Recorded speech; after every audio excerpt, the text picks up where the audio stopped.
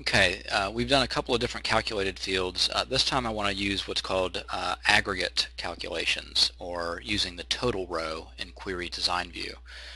Aggregates enable you to group records together to perform an aggregate or a group calculation.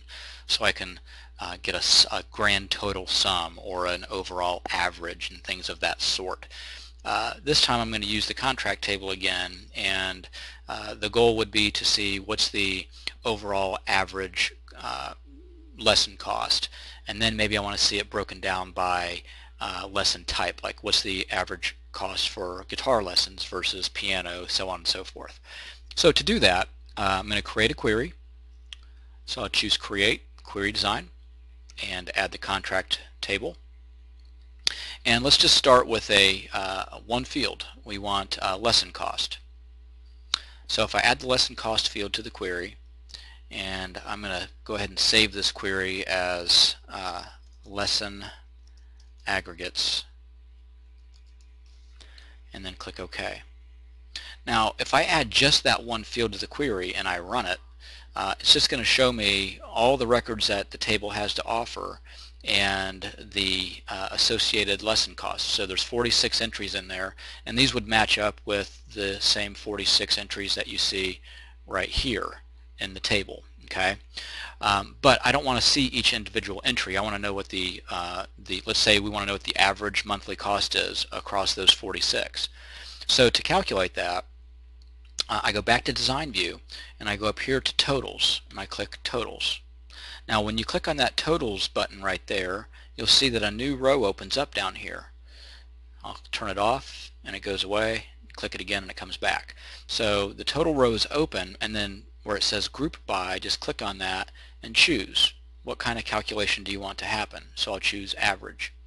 And now when I run this, instead of seeing 46 records, I only see one, because it's showing me of those 46 records, the average lesson cost is $153.37, and your boss says, hey, that's great, that's fantastic. That's great to see the overall lesson cost, but really more important to me is I want to see what the average lesson cost is by lesson type. So I want to know what that is for the guitar lessons versus singing lessons and so on. So if that's what I need, then all I'm going to do is I'm going to drag this lesson type field right here. I'm just going to drag it right down in here and drop it. And all it does is it kind of pushes itself into the leftmost column, which I like because I want to see guitar and then the average cost. And so now I have lesson type Group By. And what that means is that it's going to group all the guitar lessons and then perform an average. It's going to then group all the cello lessons and then give an average. So when you run this, it goes from having one record for an overall average to 8 records, because there's 8 different lesson types. So it then calculates for cello, the average lesson amount is $233, flute, and so on.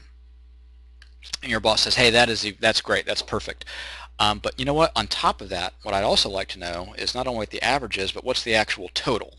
In other words, what's the amount of money that's coming in for cello lessons, the grand total.